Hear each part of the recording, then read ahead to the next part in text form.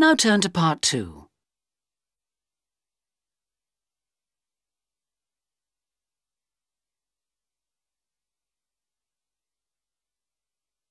You'll hear an announcement about an evening's programmes on Radio Pearl. For questions 9 to 18, complete the sentences. You now have 45 seconds in which to look at part 2.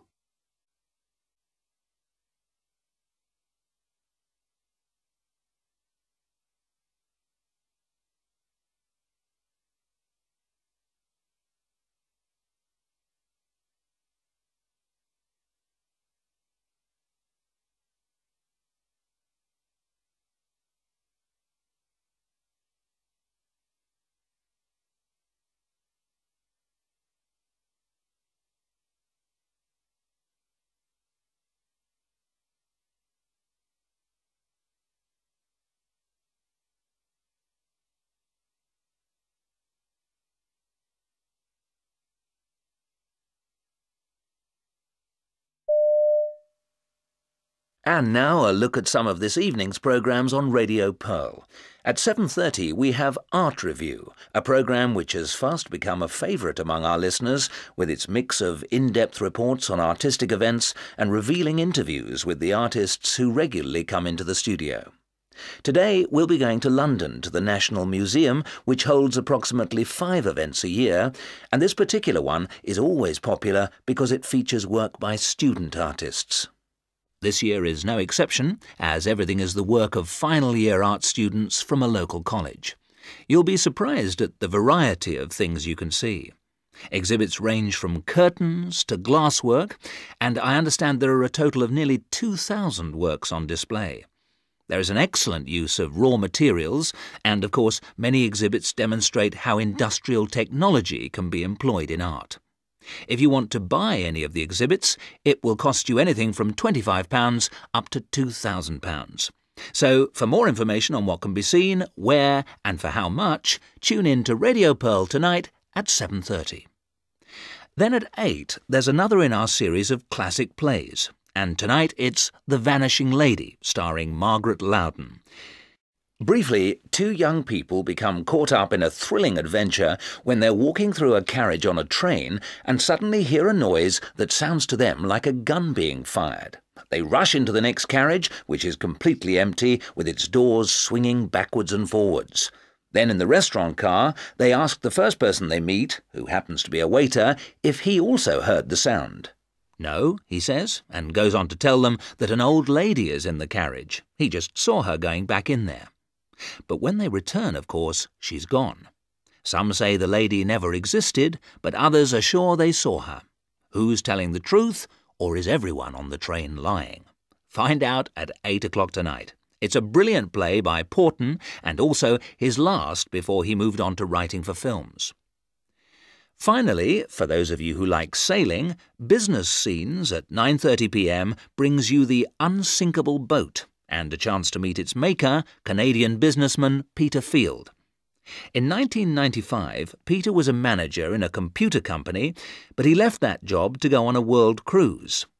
He had wanted a stress-free life, but ended up back in the rat race building boats. His new company has many products, including luxury boats costing from $1 to $2 million, which Peter claims will suffer no serious damage even if they hit an iceberg at full speed. It's all in the type of metal you use, as he explains tonight. And we also hear about Peter's unusual collection. You would think that a man in his line of work would collect model boats and ships, rather than the old maps, which are his real passion. If you tune in this evening, you'll find out how he started his collection and how he hunts for items to add to it. Well, back to this afternoon's programmes and a look at the...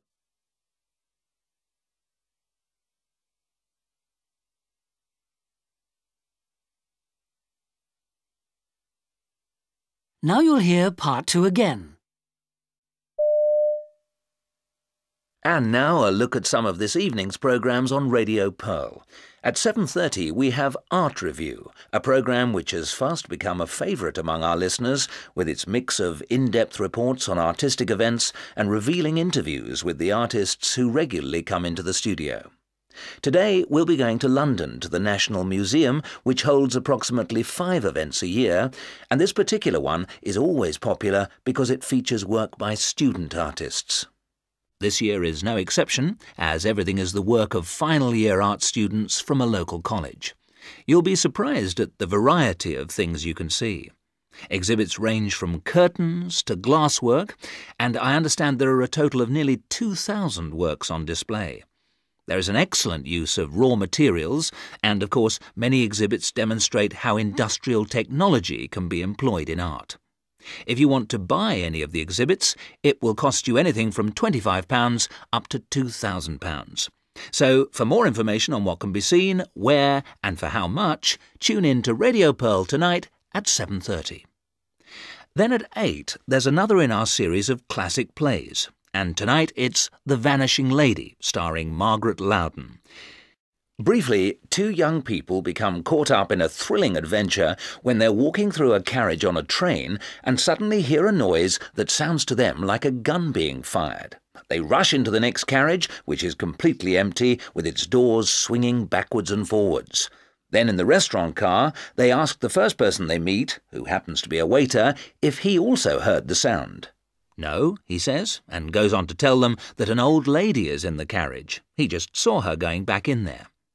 But when they return, of course, she's gone. Some say the lady never existed, but others are sure they saw her. Who's telling the truth, or is everyone on the train lying?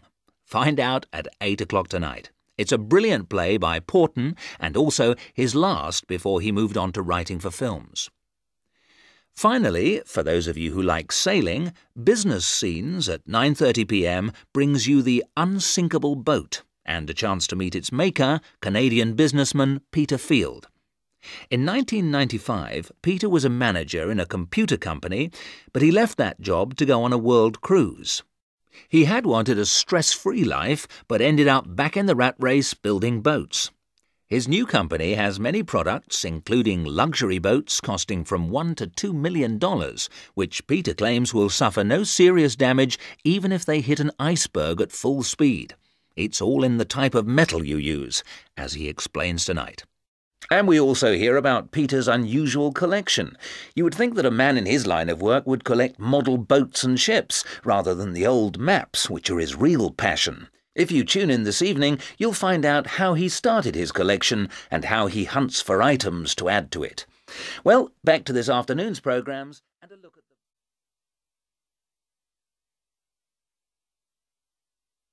That's the end of part 2.